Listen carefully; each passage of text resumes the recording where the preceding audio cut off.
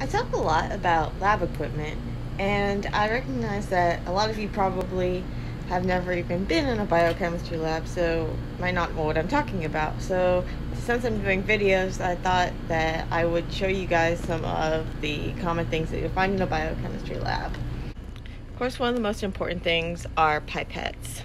So these are, when we talk about pipettes in a biochemistry lab or a molecular biology lab, you're usually talking about these like micro pipetters. So they come in different sizes with different amounts of liquid, and then they have different tip sizes that go into them, and then you suck up liquid and push it out. Yeah, so we tend to refer to them by their sizes. So like this one goes from 20 to 200 microliters, and we call it like a P200. So this one goes to 20, we call it a P20. This one goes to 10, we call it a P10. And this one goes to 1,000, we call it a P1000. So 1,000 microliters is 1 milliliter. We also have a lot of tubes.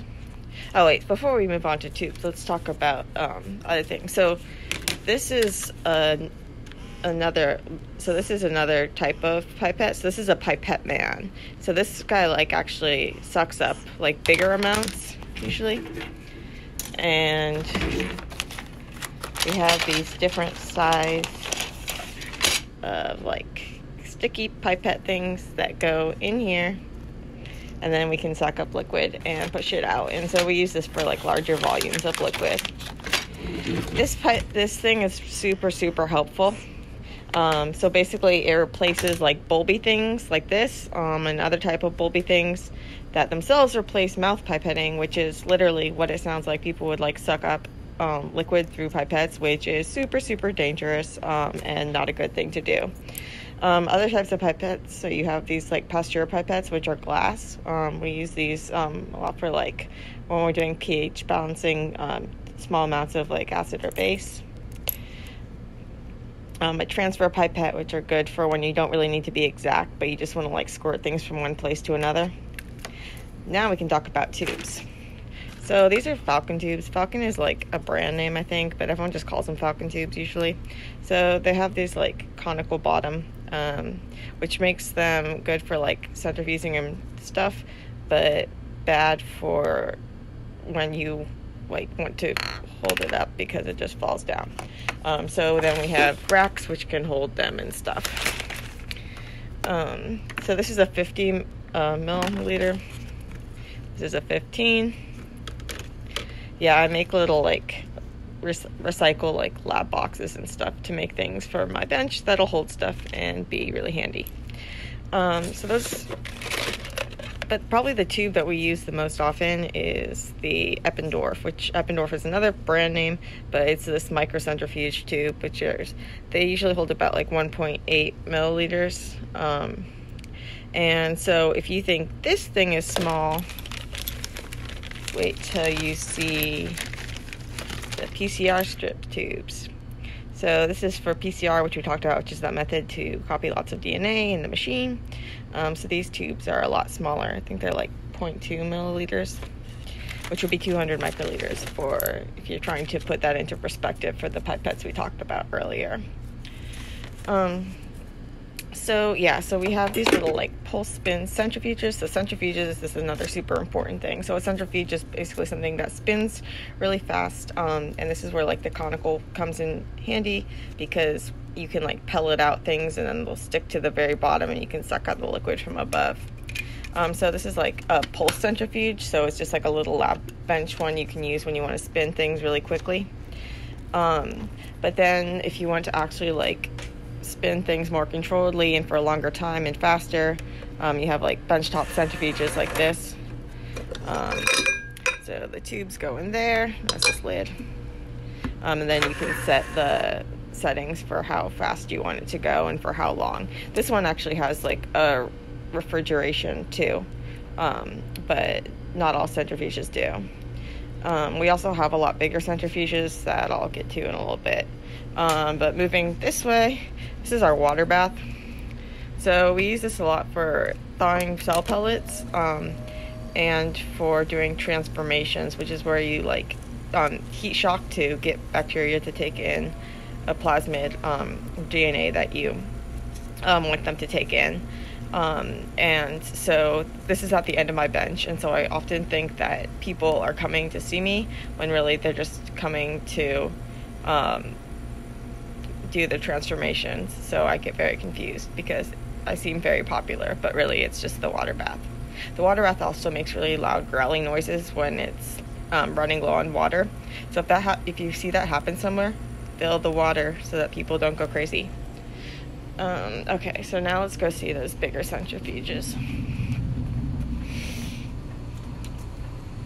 So this is like a benchtop one. This one is really good for like spinning down mini preps and protein concentrating. It's swinging bucket, so it has these different like adapters you can put in for different sizes of tubes or plates. And then we have even bigger centrifuges in our centrifuge room. So yeah, we use these when we're spinning down like liters of cell culture. So these are more swinging buckets. And then we also have these ultra centrifuges, which go super, super, super fast. And those are really good for when you're trying to, like once you've broken open cells and you want to spin down to separate the soluble stuff from the membrane gunk. It's really good. And so these use these fixed rotor adapters, so the tubes are held in a fixed position, unlike the swinging bucket.